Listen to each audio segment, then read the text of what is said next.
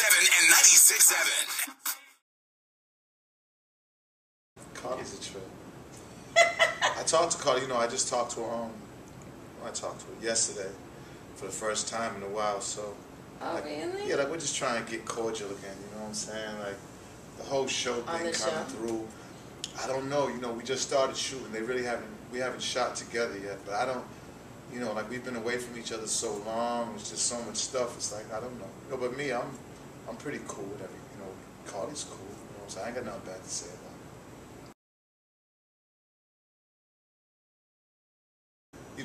When me and Dave were the sole owners of it, of the magazine. Like in the mid-90s, Dave had took out a huge loan for the internet side of the source. Mm-hmm. At that time, the internet was still kind of fresh, mm-hmm. and I think people that invested in the internet at that point with new internet companies sprouting up, I think it was kind of like a gamble because they really didn't know what was going to happen, especially with hip hop. Right. So, it was a gamble. It really didn't pay off. At the end of the day, the loan was like $9 million, like 21% interest rate, some craziness. Yeah. So But you learned a lot about business. I mean, everything that we've went through was a learning experience. Mm-hmm. Me and Dave been through a lot.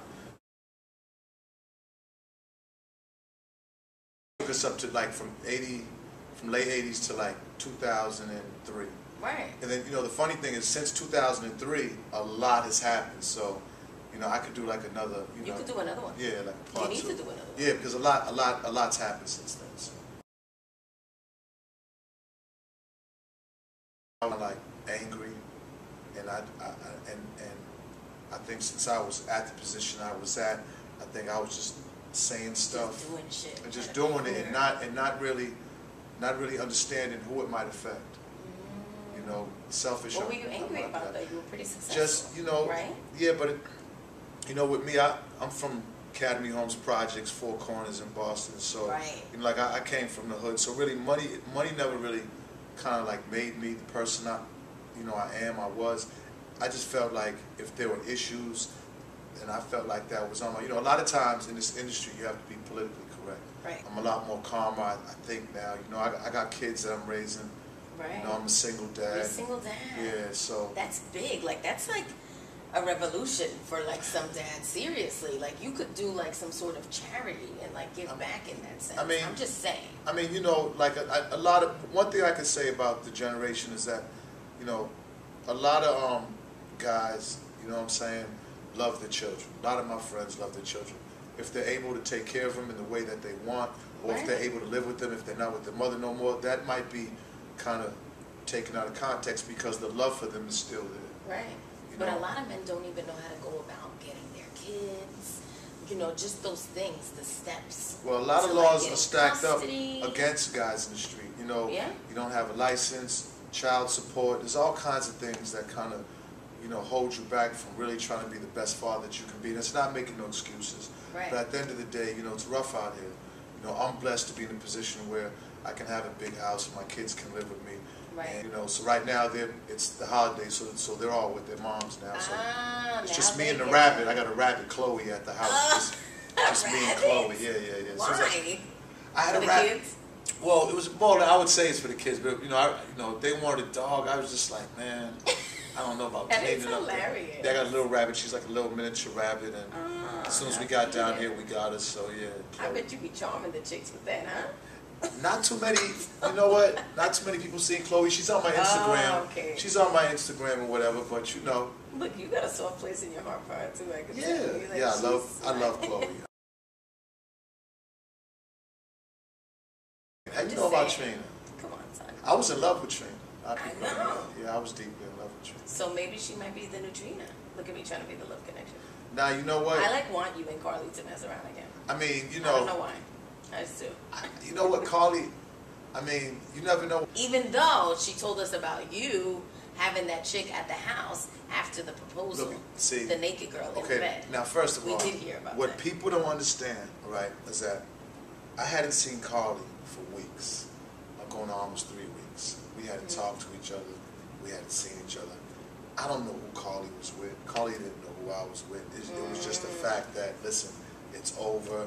We're not going to mess with each other no more. I had heard about her with other guys and stuff.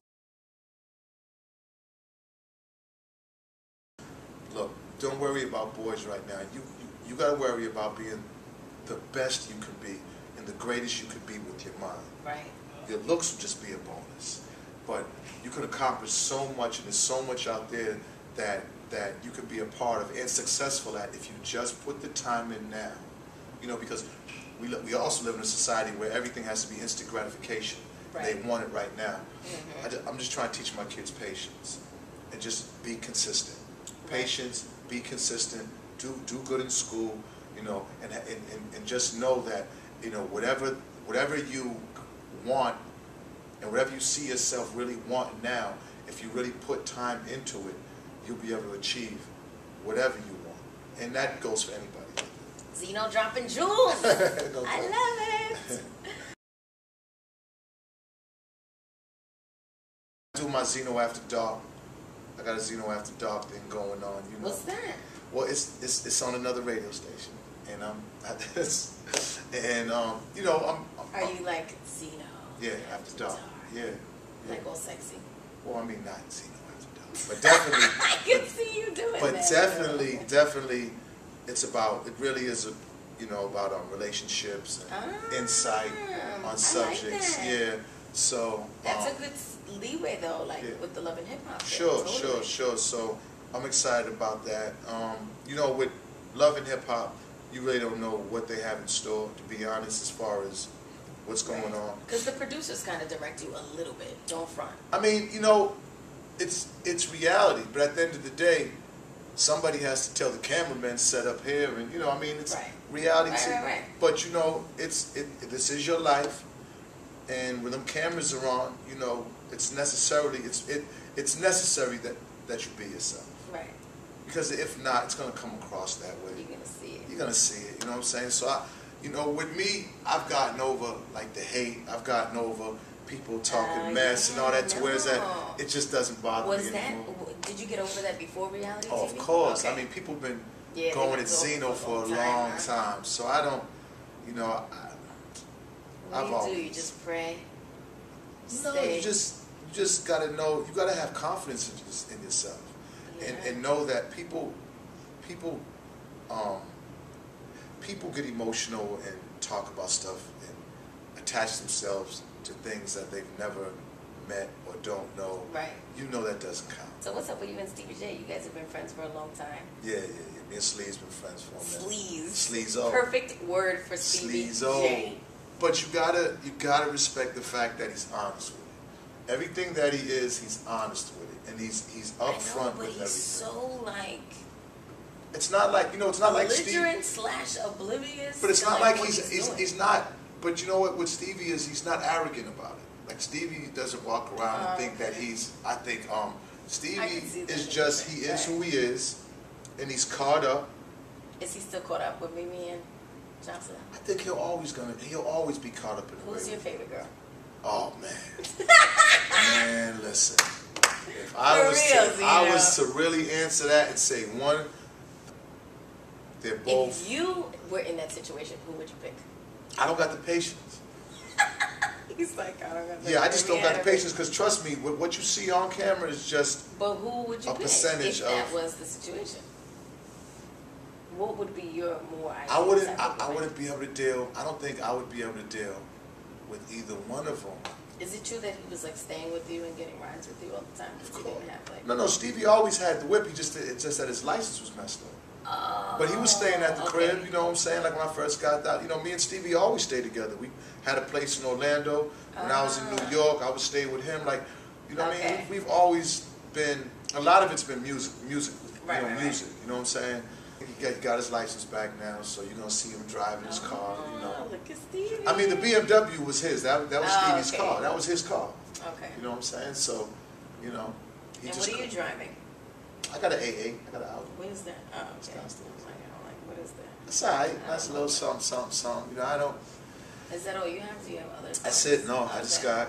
So I got a bike. I ride bikes. You know what I'm saying? Okay. I ride motorcycles. Yeah, but Yeah, I just, you know what I'm saying, I got my sedan for me and my kids, you know what I'm saying. That's Probably eventually I'll give me a little sports car once I find my love and who my love interest will be. So I feel like, you know, like my kids, you know what I'm saying, nobody could take the place of their mother, right. But, you know what I'm saying, it would be good for their father to have somebody. And, so like kind of show them that. Of course, to show that, you know.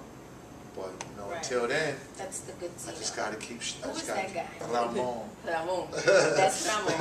And then that's Benzino. That kicks in sometimes. Yeah. I know, guys are just like... I've dated a lot. I'm rooting for Ramon, though. I've dated a lot of celebrities. I've dated a lot of celebrities. I've dated a lot of celebrities. Anybody good? Yeah, a lot good.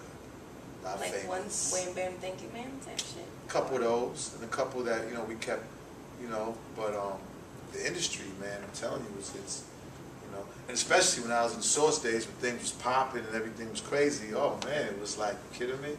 You was getting it in. Getting it in. So you had your time to be the Benzino. I'm done with Now you're Ramon. Tired of that. Now you can show Ramon on the reality TV. Exactly, I'm tired of that. I don't want that no more. It's too much confusion dealing with different women. I don't want to be breaking no hearts. I don't want my heart broken. What celebrities were you with, though? White girls, black girls, or black girls? Spanish? I'm just saying. Black, Spanish, a white celebrity. He's thinking. No, that's a great question because I don't think I've ever dated a white celebrity. Did I? Would a Playboy model be a white celebrity? Yeah. Well, then I've dated a white celebrity. Damn, he was up in the Playboy mansion. I mean, you know what I'm saying? Zino did good. That's another how me and Stevie really got along because like we really went through the same. Obviously. Stevie dated celebrity girls. I've dated celebrity girls. Do you still talk to Trina? I haven't seen Trina in so long. You know. You look like you still love her. Do you? You know, it's not. You know. You just have a soft place in your heart. Of course, anybody, any female that I've been with. You know what I'm saying? Do you think you'd ultimately end up with a celebrity or I don't know. Regular chick? I don't know because, you know, you see girls on TV, and it's like, yo, you know, it's a turn on. When you can see, when you see a woman. Is that Benzino saying that? Yeah, that's Benzino saying that. But then you know what's behind door number one. Once you open that door, forget about it.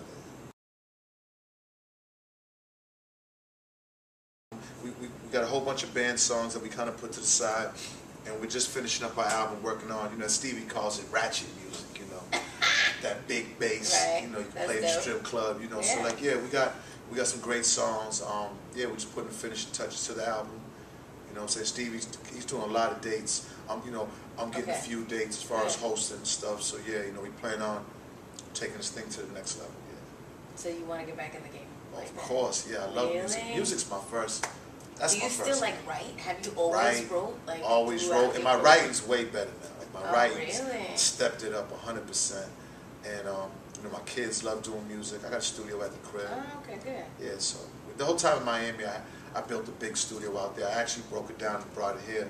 Like we plan on building, like me and Stevie plan on building a studio. You know, we're gonna put it in a house with a pool, kind of like you do that Circle House. In Miami, there's a place called Circle House. They have a pool, it's a house, Yeah. The guys that did Bad Boys, What You Gonna Do, Inner Circle, they have like a studio. Shout out to Inner Circle, BB, and you know what I'm saying, Uncle Roger, and Papa back there. So you guys want to do something like that? Yeah, you know, like we have the equipment. You know, we have made a lot of expensive equipment that we plan on building the studio, the pool, the house, the woods. So is there a single? Yes, we got a single. It's called How Deep Is Your Love? But, you know, the song that I actually brought you is called Undone. Okay. It pretty much fits the format of, you know, Stevie singing on the hook. Like, people don't really realize how great of a singer Stevie is. Like, he's an amazing, amazing talent, you know? Okay. Like, I produce too, so both of us, like, everything that me and Stevie do, it's a co-production. Oh, good. Yeah. Like, we've always done it like that, you know? I've been doing music for a long time. Like, you know, it's a love. I got a love for it, so I'm stuck with it. So. That's the first thing before reality TV and before Hip Hop Weekly. Love music, of course. So you want to introduce the song? This is our new song with me and Stevie J, Sleezo, and it's called Undone. All right. only on Wild 105.7. Oh, he did the station.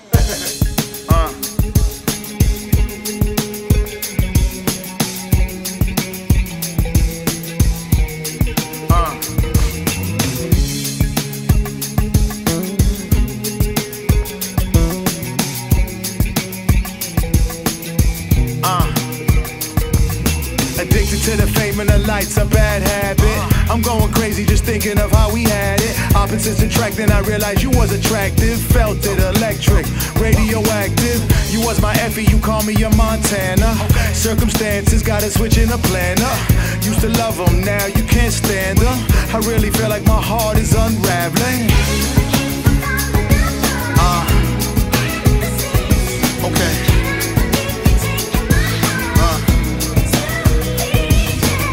And I was too busy thinking it's my fault, but it is what it is, now it's all lost. I'm devastated thinking you was the one, but hey, that's how it goes when it comes undone. Who do you need? Who do you love when it comes undone? Who do you want? Who do you love? Got me moving on to better things. Everything I lost, I could get again. Maybe it's better if we remain friends. All this going back and forth had an end. It's incredible, put you up on a pedestal. The only reason you played me cause I was letting you. I ain't sweating it really, I'm just forgetting it. Just don't feel the same, and that's evident. Yeah. Tell 'em.